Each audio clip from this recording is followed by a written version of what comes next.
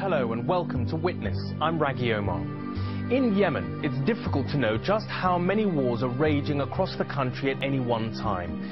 For centuries, the country has been plagued by revenge killings and tribal conflicts, some of which may only involve one village against another.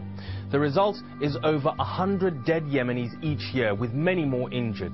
These localized wars can last for decades and have been described by one government minister as the most serious issue facing the country today. In a country with an average 3 guns per person, disagreements can quickly escalate into murder and war. One man, Sheikh Almrona, Al-Marwani, has made it his mission to bring peace to his troubled nation. He is uniquely placed to bring hostile factions together because as a young man, he himself was attracted to the path of violence. Mike Healy's film, The Peacemaker, follows the Sheikh as he prepares to put himself in the firing line between warring tribes.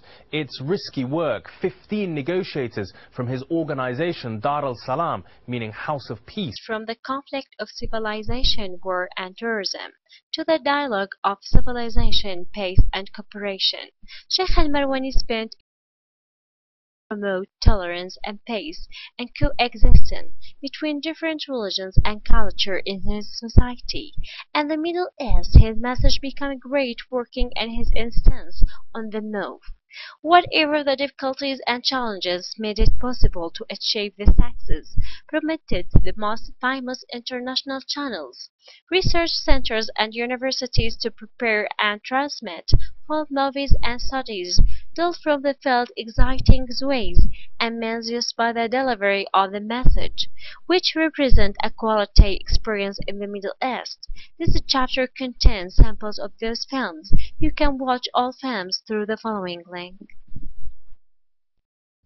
Peacemaker addresses the stages of his experience, difficulties, challenges, and success related to his quality and exciting message, especially the activities that related to promote a culture of tolerance and peace, beyond the doctrine and the debate on humanitarian relationship.